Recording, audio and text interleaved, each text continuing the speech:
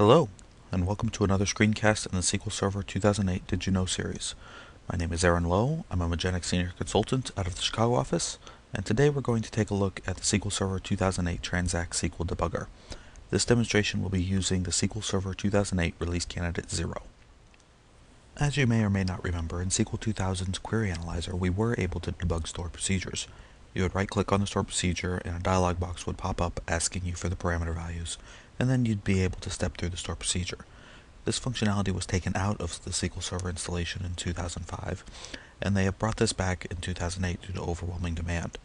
Now remember, SQL Management Studio is just a Visual Studio shell.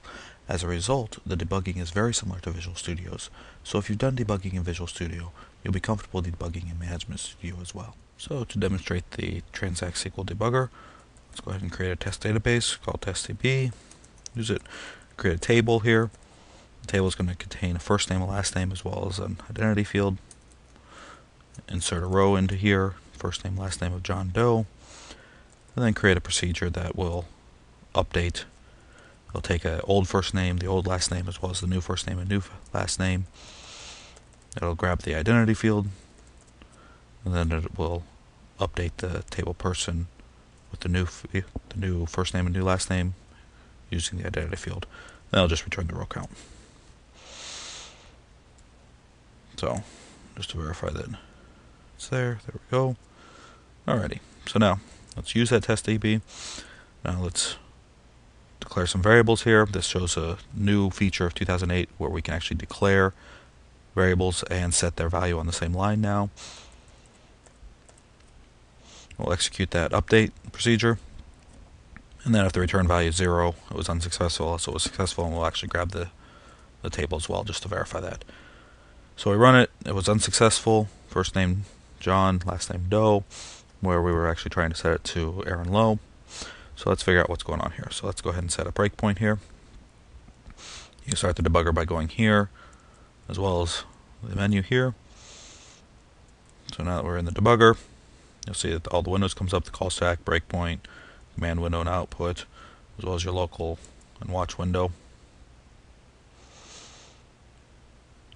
You can control flow here as well as here. So we're just going to go line by line here. So we're going to declare the variables. Old John Doe, new Aaron Lowe. We're going to execute store procedure here.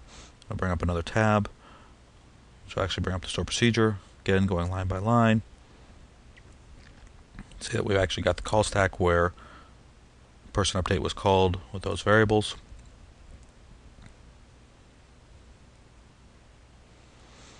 So we're selecting the primary key based upon the old first name and the old last name.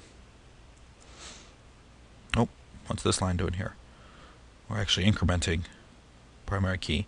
This again shows another new feature of 2008 where we can do the plus equals or the minus equals. And then we're updating, returning the row count. Obviously the row count is going to be 0 because there is no ID 2. So let's just go ahead and finish that out. Now we need to alter that store procedure. Well, where is that store procedure? Well, it's in test database, and maybe we have a bunch of store procedures here, so let's actually just search for it. This again shows a new feature of 2008 where we actually are able to search for objects, and there it is. Synchronize. There it is. So we'll script and alter. You can now script a drop and create, but we're just going to script and alter. A new query window. Move the offending line. Execute. Move the breakpoint. Execute again. And now it's successful. It returns Aaron Lowe. I hope you enjoyed this overview of the Transact-SQL Debugger in SQL Server 2008, and I want to thank you for taking the time to watch this screencast.